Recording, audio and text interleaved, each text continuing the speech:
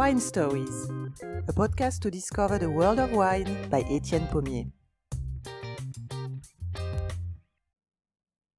This story is absolutely legendary in the world of fine wines, and its main character has been at the center of all the discussions for decades. It features the prestigious and near mythical aura of old vintages, magnified by the historical dimension of the bottles at the heart of this extraordinary case. We will meet the world's richest collectors, the most notorious wine merchants, and the most prominent wine critics and experts. From an old underground cellar in Paris to Bavarian mansions via the salons of London auction houses, this exceptional story has been told in an amazing book written by American journalist Ben Wallace, The Billionaire's Vinegar, published by Random House in 2008, on which today's story is based on. In order to tell you this tale, I have split it in two episodes, and the first one starts in the winter of 1985 in the cozy rooms of a London auction house.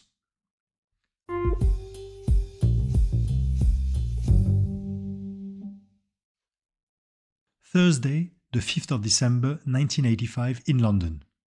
A cold winter rain drips on the white facade of a grand Victorian building in the heart of the British capital, only a stone's throw away from Trafalgar Square or Buckingham Palace.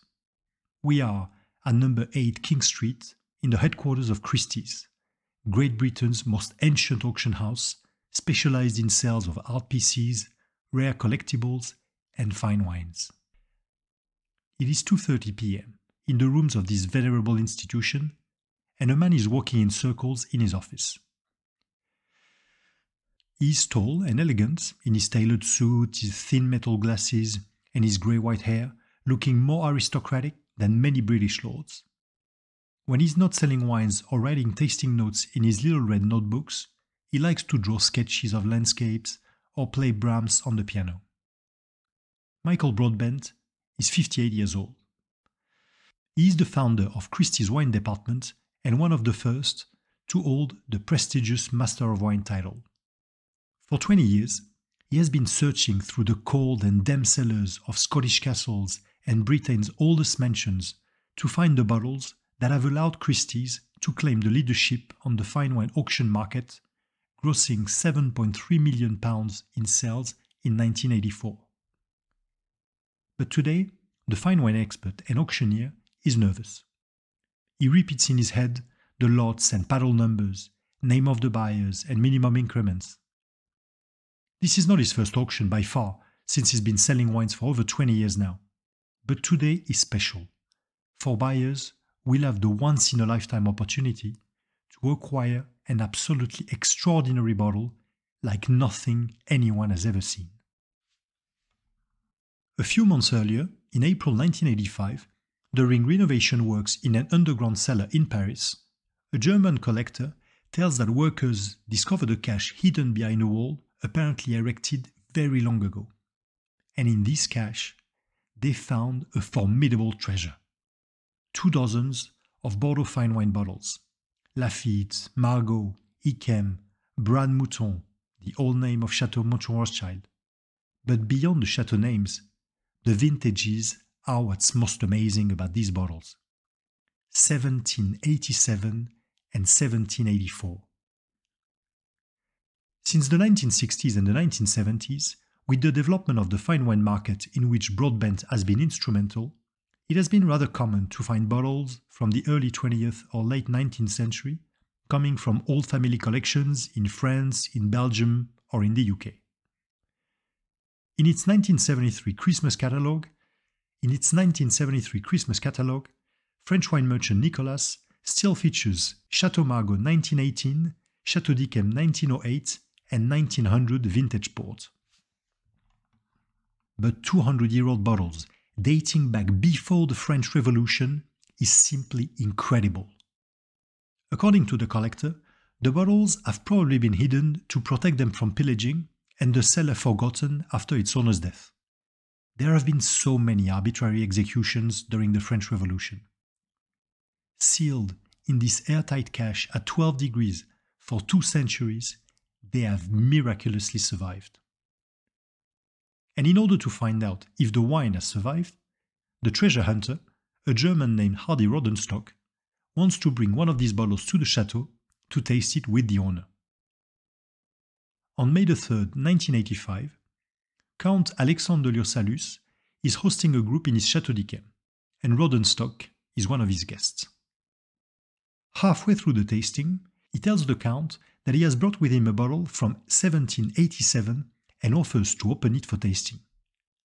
Rendered speechless and thrilled by the proposition, the Count eventually agrees, and Rodenstock proceeds to open solemnly and with extreme caution the antique bottle.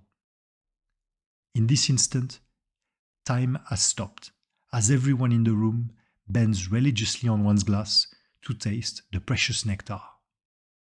The color is very dark, amber brown, and the wine obviously very old, but still sweet and rich, and with a special note that both the chateau owner and the cellar master recognize as typical of very old Yquem.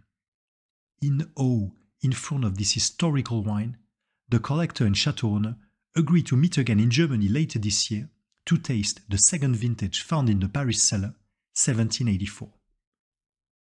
It eventually happens in October in Wiesbaden in the presence of Michael Broadbent, who is absolutely thrilled by the wine and promptly understands that this would be a career-crowning moment for him to sell such a bottle at Christie's.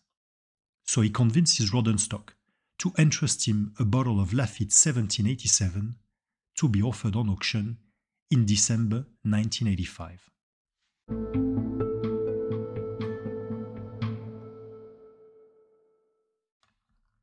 Since the 17th century, the vineyards of the Medoc and the Grave areas have been producing wines that the English merchants, who are the heart of the Bordeaux wine industry, name clarets. In 1663, Samuel Pepys already mentioned in his journal the wine of O'Brien, better known today as Aubryon, and in 1700, the London Gazette announced the sale of Lafite, Latour and Margouze. Bordeaux's finest white wine, Chateau d'Yquem, already makes 150,000 bottles, and under the reign of Louis XV, the Duc de Richelieu promotes the wine of Lafite to make it one of the kingdom's most famous bottles. But the auctioneer's interest goes way beyond the pedigree and vintage of the wine, for all the bottles found in the Parisian trove share a common feature. They are engraved with the chateau name and the vintage, as well as the initials THJ. Broadbent already knows the German collector, renowned connoisseur and hunter of rare bottles, and he trusts him, but he still wants to authenticate the bottle. In order to check the glass and the engraving, Broadbent asks Hugo Fletcher Morley, the glass and porcelain expert at Christie's, who confirms that the bottle is from the 18th century indeed, and that the engraving was performed with a copper wheel typical of the era. Reassured about the quality of the bottle and the engraving, Broadbent then proceeds to show it to an expert from the British Library to verify that the wording, font and style of the characters used is also consistent with known examples from this period. Finally, after having seen the cork of the Yquem 1784 and assessed the cork of the Lafite 1787, he is fine with it. But what about the initials, THJ? Who can they possibly refer to? Rodenstock has his own idea, and after having looked through some archives, Broadbent grows convinced that the German collector is right. In 1785, Benjamin Franklin, then commissioner in Paris for the newly independent United States of America, is about to step down in favor of a cultivated man and a Francophile, former delegate from Virginia to the Congress of the Confederation, and established in France for about a year, Thomas Jefferson, THJ. At that time, Jefferson is already a wine lover who, at the time of building his new mansion in Monticello, Virginia in 1769, started by the wine cellar.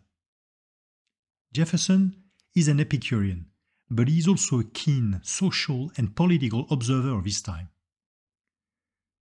During his stay in France, from 1784 to 1789, he is highly interested in viticulture and winemaking, asking plenty of questions with the idea in the back of his mind to one day develop vine growing in the US.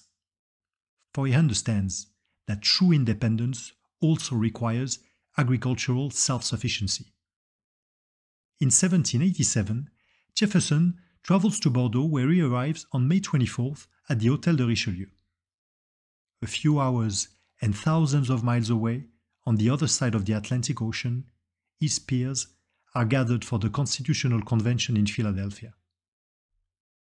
Jefferson visits Chateau Aubryon and tastes numerous wines, including many from the year 1784, which he judges to be the best vintage which has happened in 9 years.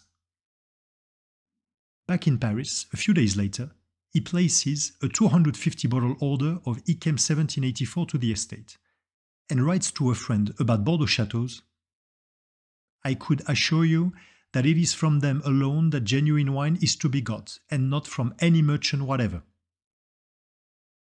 Jefferson asks the chateau to bottle his wines in order to make sure that they are not tampered with by any merchants, and the archives show 2 other orders placed for 250 bottles of 1784 Lafite and 252 bottles of 1784 Aubryon. But the negotiant in charge of the shipment messes things up and sends him Chateau Margaux from the same vintage instead. On September 17, 1789, Jefferson invites for dinner at the American Embassy several high-profile guests, including the Marquis de Lafayette and his lawyer friend Governor Morris.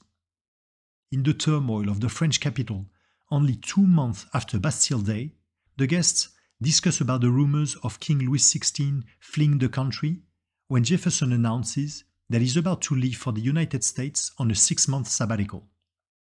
He doesn't know it yet, but named the first Secretary of State by President George Washington, he will never see France again, and all his possessions will be sold or sent back to Virginia.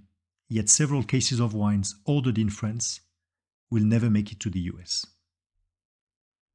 So Michael Broadbent has in his hands a bottle from one of the world's greatest chateaux in an extraordinary vintage that was the property of one of the founding fathers of the United States, author of the Declaration of Independence and 3rd President of the United States.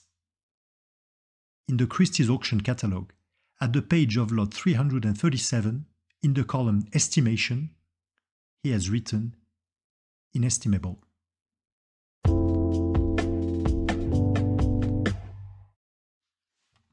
The slightly short and round bottle, amber green in color and crusted with old dust, is presented to the buyers before the auction. One can easily read the vintage, Lafite, spelled the ancient way with 2 T's, and the famous inscription with Jefferson's initials.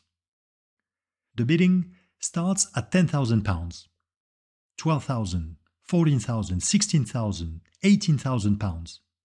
As the price goes up, the number of bidders decreases, and the frontrunner seems to be Kip Forbes, son of billionaire Malcolm Forbes. On the very same day, the American edition tycoon inaugurates in New York an exhibition in the halls of the Forbes building dedicated to Thomas Jefferson. So, when he heard about the bottle and the auction, he immediately sent his right-hand man and his son to London with instructions to buy it at all cost and bring it back immediately after the sale in private jet, just in time for the grand opening. Forbes has little interest in the wine itself and is convinced, in spite of the high level of the wine still in the bottle's neck, that this is now undrinkable. A few years ago, a 1799 Chateau Lafite opened in Dallas by collector Marvin Overton was poured to Baron Elie Rothschild, and the chateau owner, visibly unimpressed, only commented after sipping the liquid, "It's wine." What Forbes is interested in is the symbolic and historical value of the bottle, and knowing that it is now his. Forbes likes to impress his audience, and as a die-hard collector, he likes to showcase his trophies.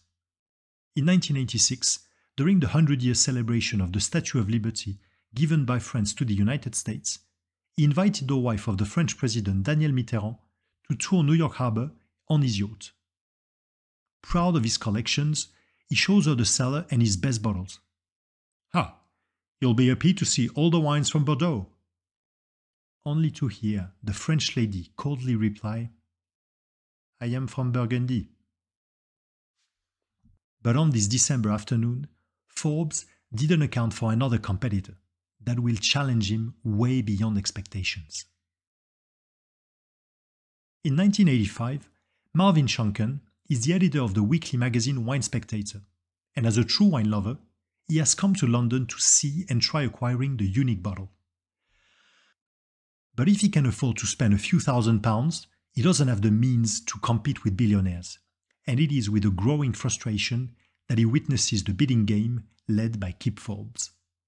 The price is now at £50,000, and Schenken cannot take it anymore. He won't let this 35-year-old rich kid who knows nothing about wine and is only here to indulge daddy's latest whim get away with the bottle.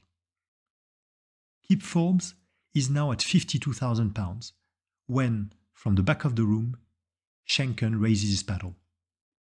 54,000, 56,000, 60,000, and the price keeps going up as none of them is willing to let go. Forbes, 78,000, Schenken, £80,000, and the price keeps rising. I have £100,000 at the back. Hearing Michael Broadbent announce his last bid loudly across the room, Schenken is in shock. He just got divorced and business is tough at the moment, so by no means can he afford to spend that kind of money. Carried away by auction fever, he will end up paying for this bottle for the rest of his life. Unless he files for bankruptcy? In any case, he is ruined. When a paddle is raised at the front of the room and he hears the auctioneer announce, £105,000. To his relief, Kip Forbes just outbid him. 105 once, 105 twice, sold for £105,000 to Mr. Forbes. Until then, the most expensive bottle of wine ever auctioned was a 1870 Mouton Rothschild for £38,000, and the oldest, an 1822 Lafite, for £31,000. Jefferson's 1787 Lafite has just beaten all records and becomes, for the equivalent of $156,000, the world's most expensive bottle of wine. A few minutes later, when he hears how much he has just paid for the bottle, Malcolm Forbes is absolutely furious and he yells at his son over the phone. But soon, an unexpected issue arises at the time of taking ownership of the trophy. Given the astronomical price of the bottle, an export license will be required. And, as a Christie's employee points out, a certificate from a museum will also be required to confirm that the object is not a national treasure. Eventually, the Victoria and Albert Museum will provide the document, but unfortunately, too late to make it for the grand opening of the New York exhibition.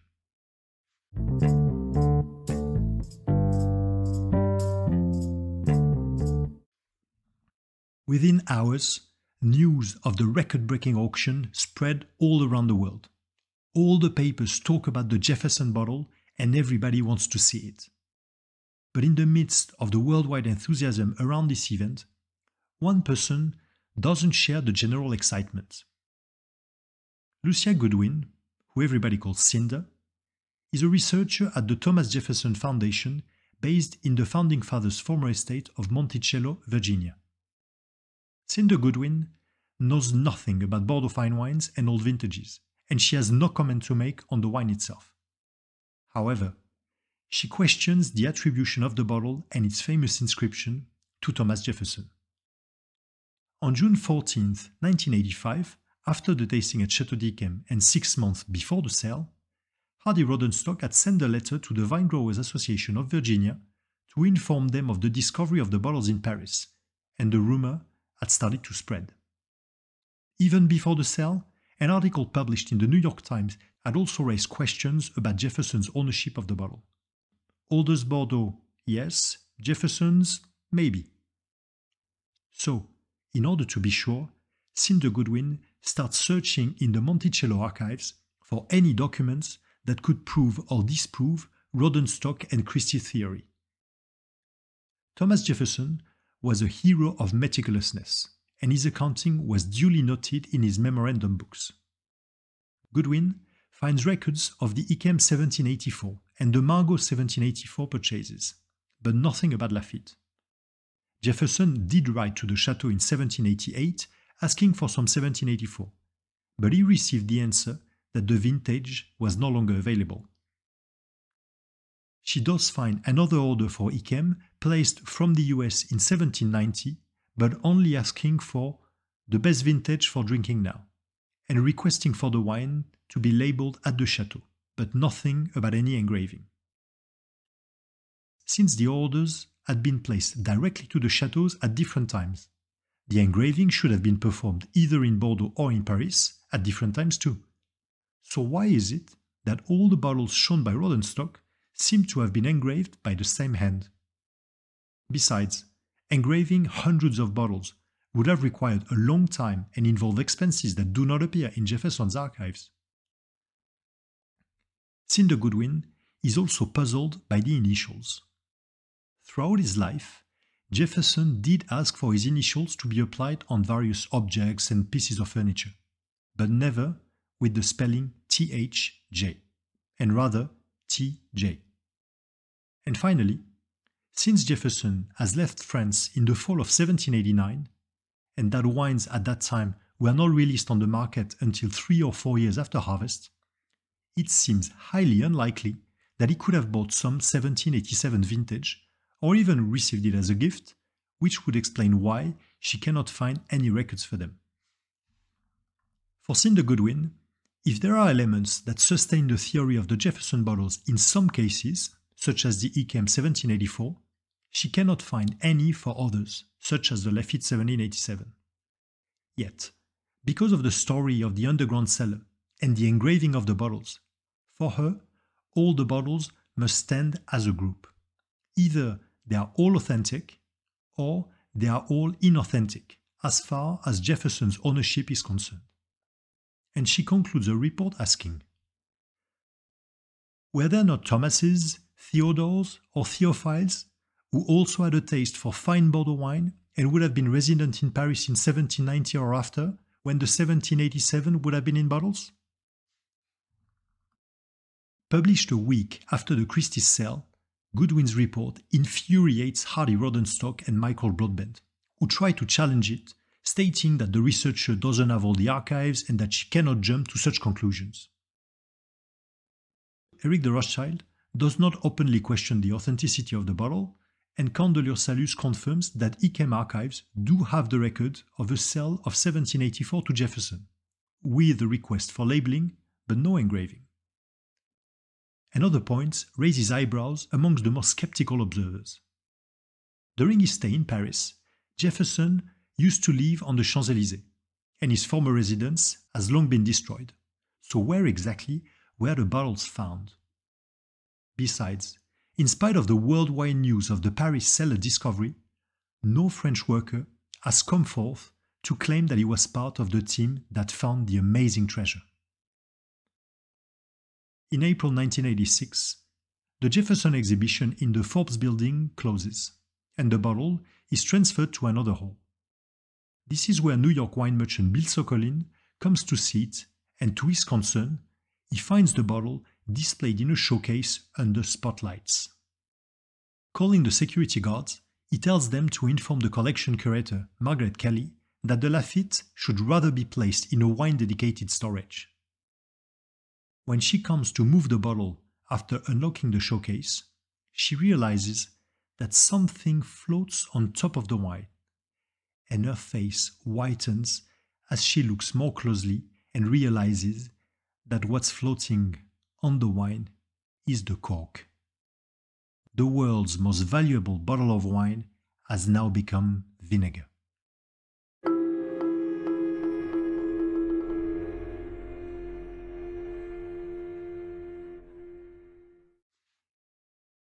Meanwhile, in Europe, the Jefferson bottles are still the talk of the town, and Michael Broadbent is rather worried when he arrives in Pauillac on June 3, 1986, in front of the doors of Chateau Mouton Rothschild. To put an end to the controversy, Hardy Rodenstock has traveled to Bordeaux with some German friends, his private sommelier Ralph Frenzel, and a bottle of Brand Mouton 1787. They meet Philippe Serres de Rothschild, Baron Philippe's grandson, as well as Raoul Blondin, the Chateau cellar master, and English wine critic Jancis Robinson. Mouton is mentioned in the Jefferson notes about his Bordeaux trip, but only as a third-tier wine and with no purchase record. Ralph Frenzel starts breaking the wax seal with a miniature hammer and the cork falls into the bottle. The sommelier grabs the filter and is about to start decanting the wine when an alarming noise and a crack in the glass warn the assistants that the bottle is about to break. Frenzel promptly reacts, grabbing the decanter, and manages to transfer the wine before it is too late, and he starts pouring glasses. The liquid is dark brown in color, with an amber rim, and so rich for such an old wine that the cellar master is stunned. Philippe Serres de Rothschild brings the glass upstairs to his grandfather, officially feeling unwell. In reality, Baron Philippe, whose wife died in the Ravensbrück concentration camp during the war, has refused to meet the German delegation. After the tasting, Broadbent feels rather relieved as he heads back to the airport to catch the 2:25 flight to London.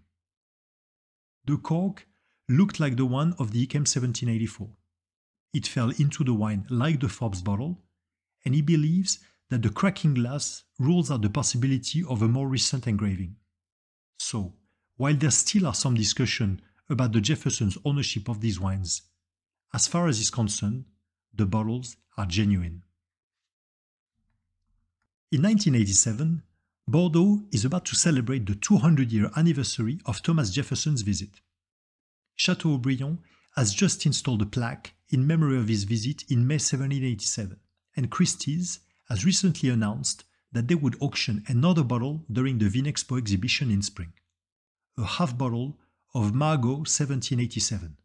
Margaux spelled with no X. Reassured by the tasting at Mouton, Broadbent has already sold another bottle of ICM 1784 in the meantime. The buyer's identity remains uncertain, but some say it could be Dodi Al-Fayed, son of the Egyptian billionaire owner of Harrods and the Ritz Hotel in Paris, future lover of Princess Diana. The Vinexpo sale is Schenken's second chance after the auction in London in 1985, and he finally acquires the half bottle of Margaux for $30,000. In order to avoid another Forbes incident with this one, Broadbent asks Chateau Margaux if they can recork the wine.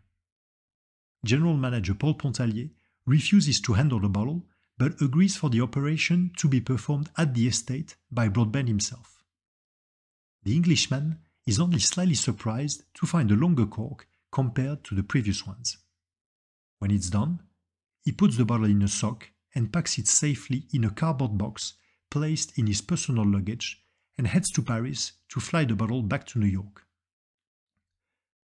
In order not to waste any time or take any chances, Marvin Schenken has agreed to pay for a supersonic Concorde flight, and it is Broadbent himself who comes to hand deliver him the bottle in the Wine Spectator offices. But beyond the historical value of the bottle, some rich connoisseurs want to try these famous wines. And in 1988, a tasting titled 200 Years of Chateau Lafite is hosted in New Orleans by American collector Lloyd Flatt. For the occasion, he has bought one Lafite 1787 from Rodenstock, who is present at the tasting, as well as Michael Broadbent. During the event, most wines show pretty well, even if some appear to be undrinkable as expected. All the wines too old to be drunk appear very pale in color, with faded aromas and tired structures, having lost all their flesh over time. All of them except the Lafite 1787. This wine is very dark in color and excessively acidic on the palate, but it is clear for all the tasters in the room that this wine is something else altogether.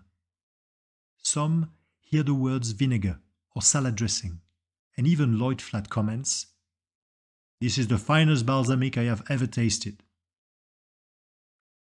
Once again, Rodenstock and Broadbent defend the wine, but the questions about the Jefferson bottles and the elusive German collector keep coming, and it is just the beginning, for the events about to unfold in the early 1990s will shake the world of fine wines to its core.